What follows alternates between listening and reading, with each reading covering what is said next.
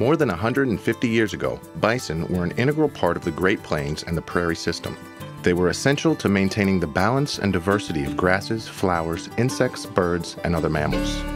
In the late 1800s, the bison population was decimated to near extinction. Several groupings of bison were saved and later placed in national parks. One such herd was the Wind Cave herd. The staff at Broken Kettle Grassland Preserve traveled to the Black Hills in South Dakota to bring home a small herd of bison, descendants of the Wind Cave herd, from a Conservancy herd at Lame Johnny Creek Ranch.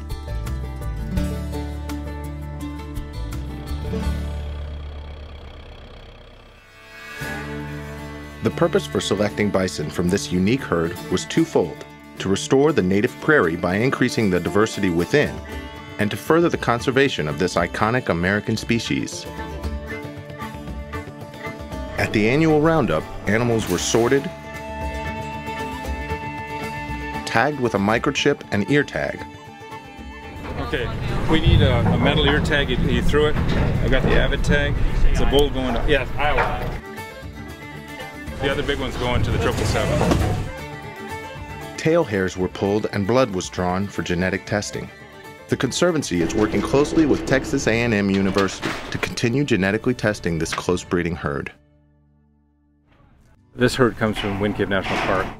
By the Iowa chapter taking these animals to the Broken Kettle Grasslands Preserve, they're also helping to conserve the bison as a species. They don't show any signs of cattle genes, which makes them a very unique herd.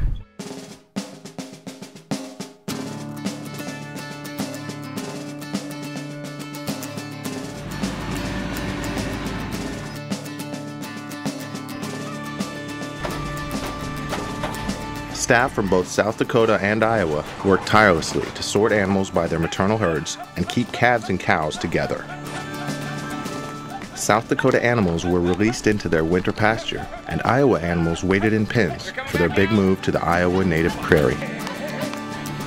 On moving day, calves and cows were sorted for the 7 to 8 hour ride to Iowa. The specially designed tractor trailer had compartments for each group.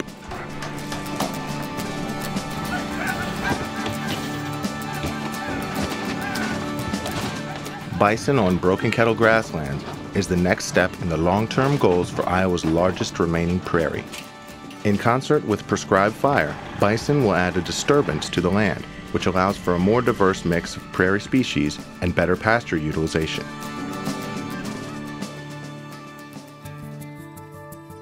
"28 bison made the journey back to Iowa, returned after 150 years. 16 cows, 5 bulls, and 7 calves. Working with this bison herd has been very exciting. It's always a challenge working with a type of livestock like bison.